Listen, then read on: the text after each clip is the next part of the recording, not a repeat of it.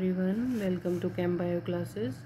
Today our topic is fugacity and activity. What is fugacity and activity? As real gas do not behave ideally, as we know, shows deviation from ideal behavior.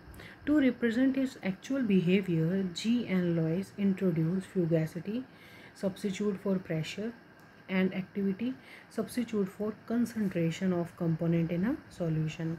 So fugacity is chemical so for fugacity we will show chemical potential relationship. This is the chemical potential relationship including fugacity for ith component. Fugacity and ideal pressure relation is this: fugacity is equals to psi p, where psi is the fugacity coefficient. So for activity, similarly, this is the chemical potential term and this is the relation with concentration, and here psi is the activity coefficient.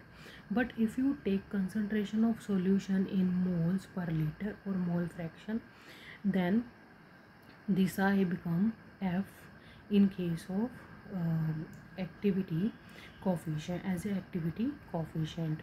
Thank you and have a nice day.